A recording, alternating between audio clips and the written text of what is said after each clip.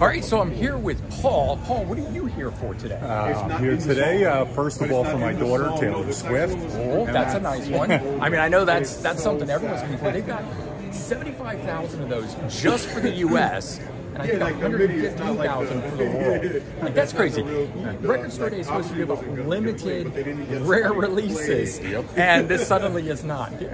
But that's cool that you're here for her. And I'm here for myself, for Brian Eno, and Wilco. Nice. All right. And those they've got those for you? Because I know Ted comes out, he likes to go through. Keeping my fingers crossed. Keeping them crossed. All right, all right. Well, good luck with that. Hope you have a good time today. Thanks. All right.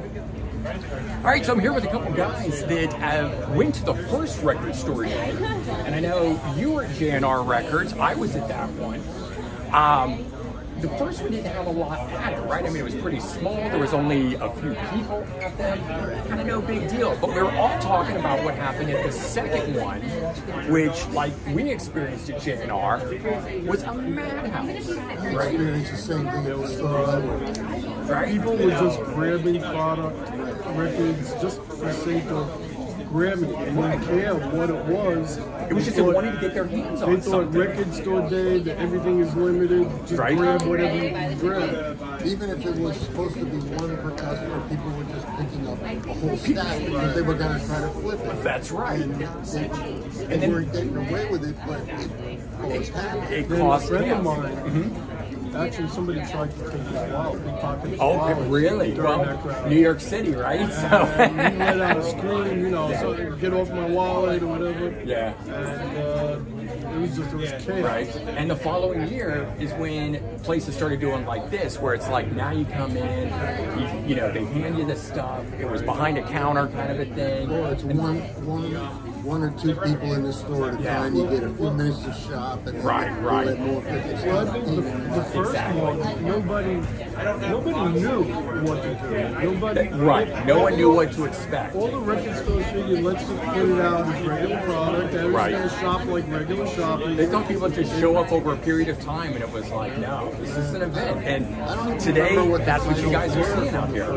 Yeah. All right, hey Anthony, so what time did you get here this morning? After 7. After 7. Ran a little late. Yeah. 7:20-ish. All right, and you open at 9. Open at 9. You stoked for this? I am stoked. A lot of cool titles. Huge line, biggest line. I know, right? Which is cool, man. All the way down the sidewalk, wraps around out back. Yeah. That's very cool. I'm super stoked for this. We're about ready to kick this off in about 5 minutes or so. Oh, yeah. All right, stick around, guys. All right. Are you looking at anything else? All right. Slow going here. Hold on. You're welcome. Nice bags. Yeah, right. Are you good?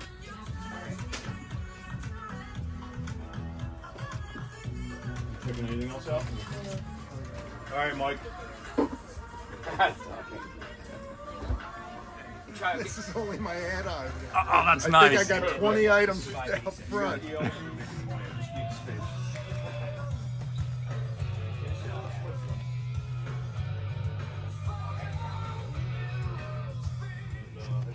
I'll get there later, probably like 11. I'm like 11.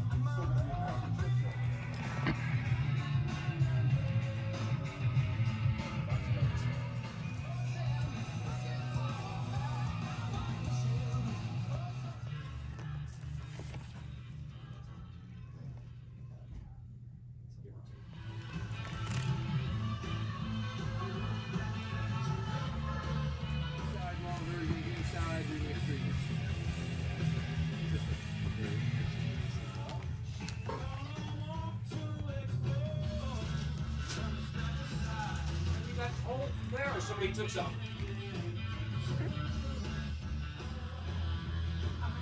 I moved shit, so I didn't know. You can get a front of you, right?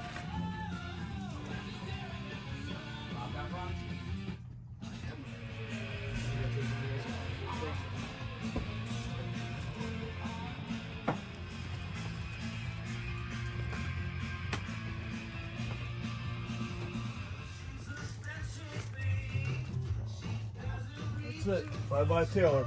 Enough of that shit. They're gone, man. All right.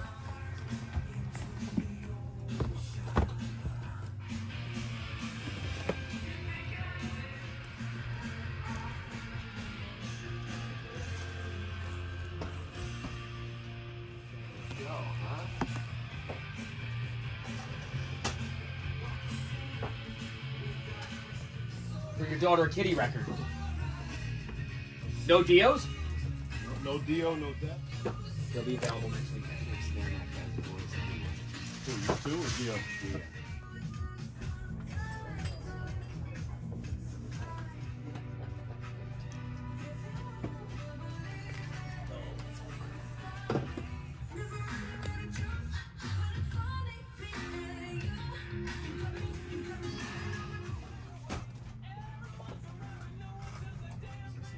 All right, Roy.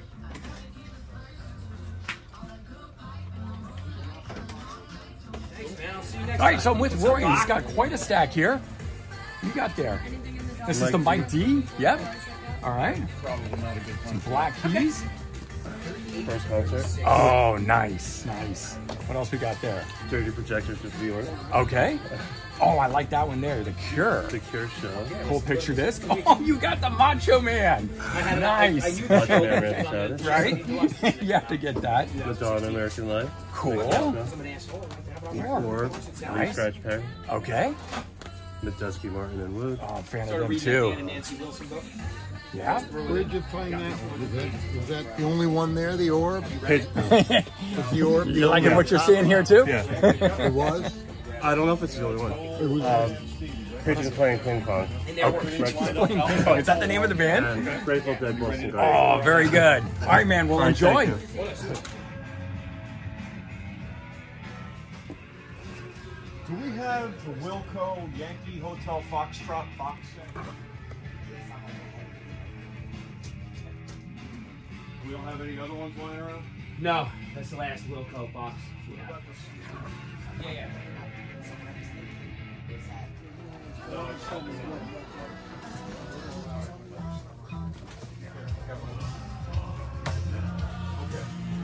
This completes the. Oh, here.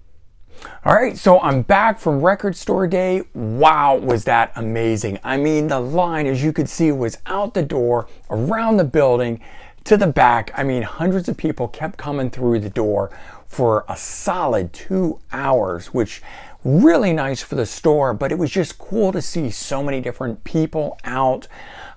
You know, for Record Store Day, we had all different walks of life of people. I think a lot of this had to do with the Taylor Swift album that came out, where she released 75,000 copies in the US, I think 115,000 worldwide.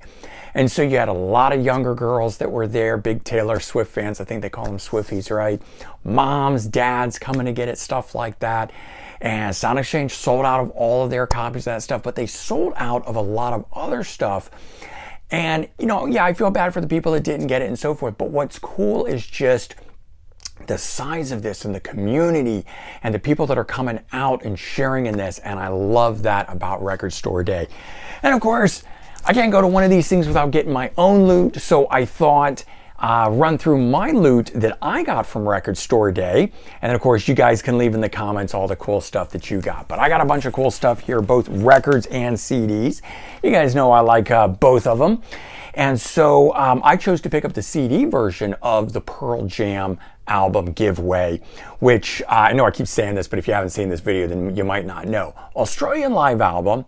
And this was recorded live during the Yield album and tour, but over there in Australia, it's called Giveaway. So that's why they named it that. And I don't know, I like those little tie-ins and things. So there you go. Excited for that. And that was a big seller too, especially the vinyl version.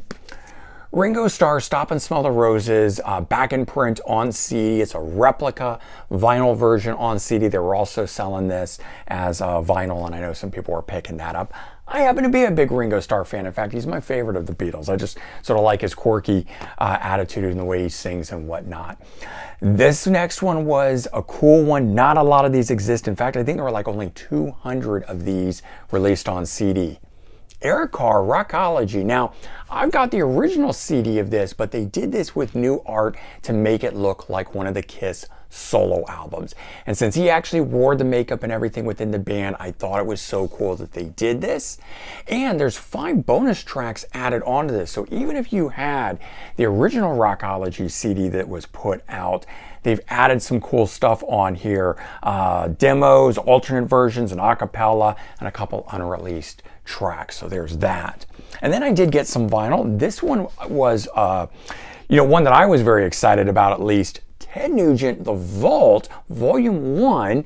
As you can see from the album cover that's here, it's demos and outtakes and stuff, alternate versions of songs from Free For All. So 1977 stuff, the entire album done in alternate takes and so forth. And what's cool is it kicks off with Free For All, of course. This is a guide vocal version, and it ends with a live version recorded in 1977. So very cool. Apparently they found hundreds of tapes in one of his studios and went through the whole process of baking them and doing what they had to do and everything. But since this says Volume 1, I'm really hoping we're going to get more. And they even say in the write-up and stuff on the back of this, hundreds of tapes were found that have all kinds of unreleased material and stuff like that. So hopefully we're going to see more, maybe even a CD box set for us CD fanatics. Ramones' Pleasant Dreams, the New York City mixes. So an alternate edition of the album. Very cool New York City mixes, rough and almost ready Ramones, as they describe. Unreleased works in progress from the Ramones' 6th album with alternative album art. So, works in progress. I'm a little worried about what that quality is going to sound like, but we'll have to wait and see. All right, and the last thing I got was actually an impulse buy. I was just starting with those, and as I'm walking out, I saw this, and I decided I had to pick it up. Rich Kids. So featuring Glenn Matlock of the Sex Pistols, 1977, I think, 45th anniversary album, 78 actually. Let's see, Rusty Egan, Glenn Matlock, Midge Ure, and Steve New. And I know I always pronounce Midge Ure wrong, but produced by Mick Ronson. So I thought that was very cool. There you go. So I just was like, it's out of print. I couldn't find it on CD or anything. So I thought, you know what? I want to check this out. So I was kind of excited about this. So this is the one out of all the things that was added in. So 3 vinyl records for myself and 3 CDs. And I think I did pretty good. I saw so many people there getting stacks of stuff, and people from all over. Family from Ohio came out, which was really cool. But Record Store is just a great thing, brings everyone together, all different walks of life, and I love it. So hopefully you enjoyed this experience video of going to Record Store Day. Certainly, as I said, leave your comments, let me know your thoughts. Let me know what you picked up, if there was anything of interest for you out there. Take care, and I'll be talking to you soon. Bye-bye, everyone.